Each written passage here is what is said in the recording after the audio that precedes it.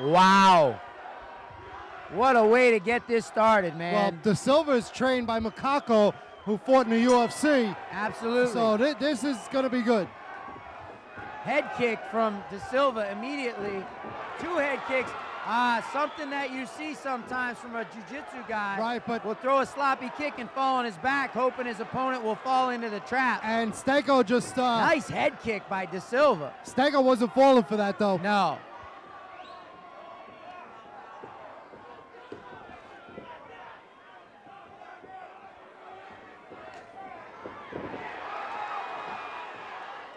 A very big advantage for a guy that's that comfortable on his back, that you throw those low kicks, you don't worry if your leg gets caught and you go to the ground. Nice right hand by Stanco.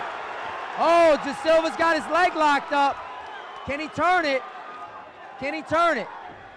He pushes through, uses it to sweep. Back to their feet. He's got double underhooks.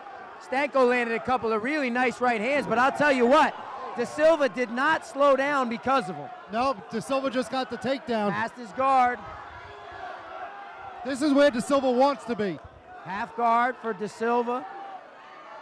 Underhook around the neck. Stanco gets his underhook back, though.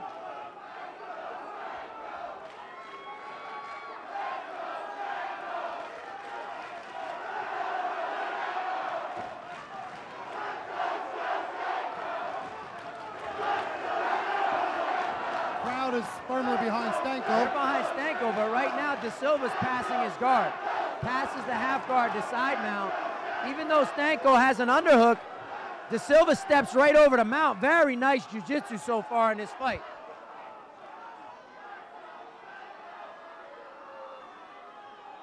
Tough position for Dom Stanco right now. Tell you what, man, his head's against the cage. He was very confident.